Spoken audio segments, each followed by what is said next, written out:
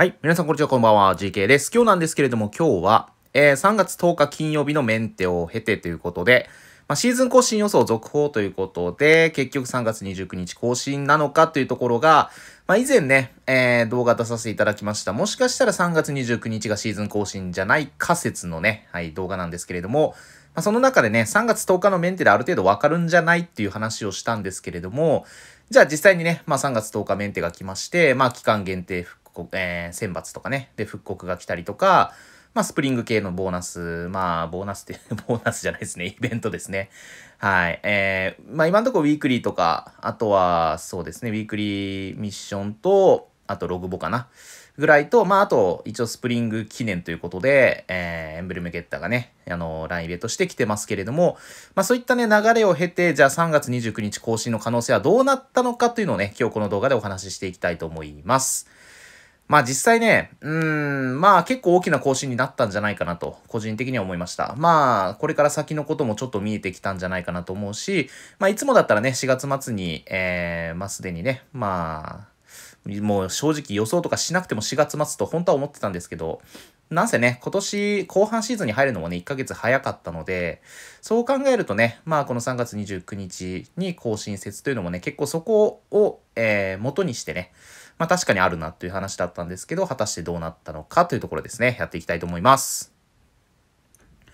はい。ということで、3月10日のメンテなんですけど、期間限定選抜登場ということでね、これ復刻がありましたね。各チーム1人85以上の限定が復刻しているという状態です。で、もう一つはさっき言いました通り、スプリングキャンペーンが開催をされてますという、この2つでしたね、大きくね。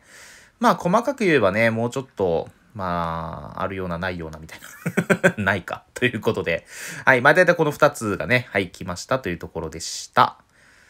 ということで、じゃあここから読み取れることって何なのかっていうと、まずやっぱり一番上ね、2つとも意味はあるんですけど、やっぱ期間限定選抜登場という形で、2022年に大体出たカードかな。23年に入ってからのカードは多分ないと思うんですけど、一応時期があったのはありましたけど、大体もう登場済みのやつが、復刻という形で出てまして、じゃあそれが来たことっていうのは、正直どういうことを表しているのかというと、復刻がこういう形で来たということは、もう新規限定はエクスペしかない場合が濃厚となってね、来ましたね。ということでね。はい。一応その、復刻っていうのが、どういう意味を表すかっていうと、その復刻の仕方によってはね、確かにまだ続くよとかもあるんですけど、今回の復刻の仕方っていうのは結構範囲も広くて、もう明らかに今シーズンの締めみたいな形で来てるように、捉えることができますので、おそらくここから3月29日からまた新限定が出ますとか、そういう流れはなさそうな気がするので、そうなると、あとはもうエクスペぐらいかな。出そうなのはね。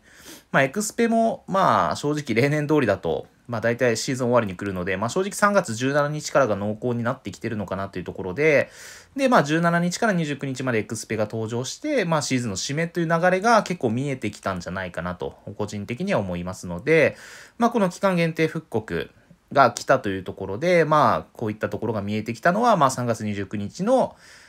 更新をちょっと後押ししてるんじゃないかなというところで、しなくてもね、結構ダラダラなっちゃうと思うんですよね。復刻、例えば、今回の復刻があったとして、じゃあ3月17日から、今シーズンに出たやつ復刻しますとかなっても、範囲も狭いし、ね、もうトップスコアラーとトップアシストぐらいしか正直残ってないみたいな感じで、さすがにまた復刻第2弾とかはないでしょうから、それも考えにくいっていうのもあるんですけど、あとはTS があるかどうかとかね。もうここに及んで TS は多分ないと思います。TS があるんだったらもう先に TS 出してそうなので、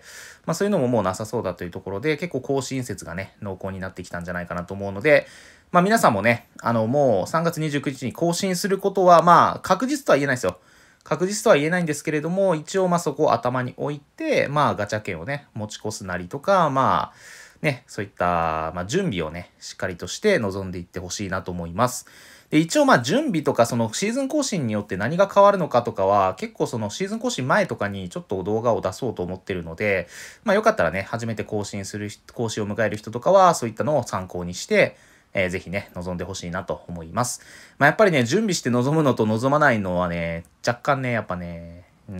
やっぱスタートダッシュという意味じゃないですけど、楽に進めたいなら、やっぱ準備していった方がいいと思うので、そこはね、意識していった方がいいと思いますね。仮に、もし3月29日に越さなくても、取っておいても別に損ではないと思うので、はい、そこはどうするかちょっとね。正直、僕が29に越すと思っても、29に越さないと思ってる人もいるでしょうし、それはもう自分のね、予想を信じてほしいなと思いますけども、準備はしておいてほしいなと思います。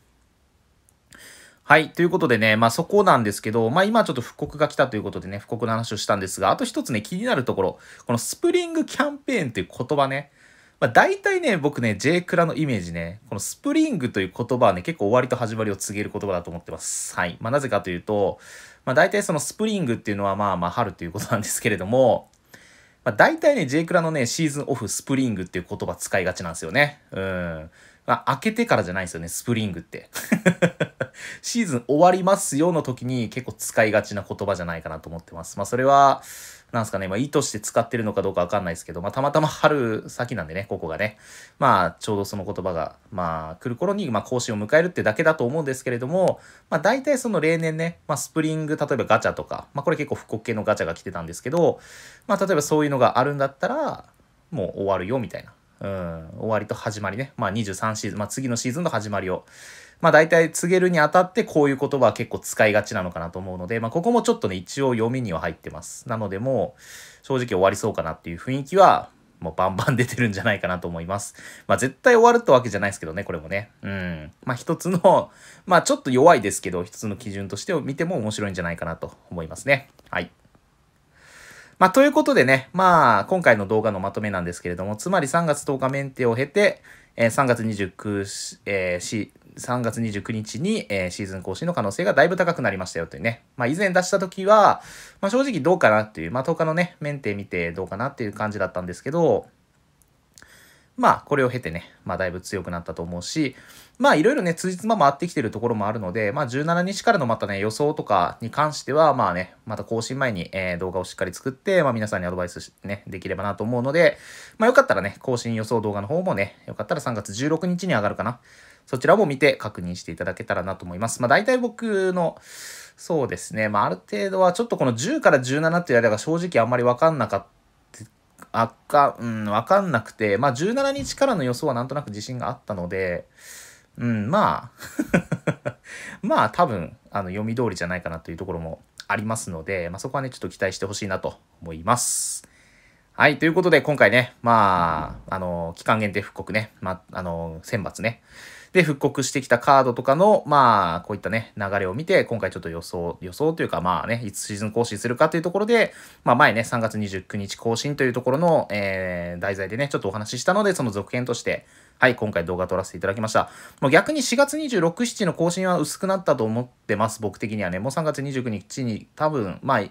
8割ぐらいはもう更新すると思ってるんで、それがどんどんね、後ろに終わりに近づくにつれてどんどん信憑性が高くなって、最終的にはね、多分告知が来ると思うので、それで確定という形になると思うんですけど、現時点ではね、ただまだ4月26、27の可能性もあるとは思うので、一応そのパターンもね、皆さんね、頭に入れて行動はしてほしいなと思います。では、今回の動画以上になります。ご視聴ありがとうございました。これで失礼します。バイバイ。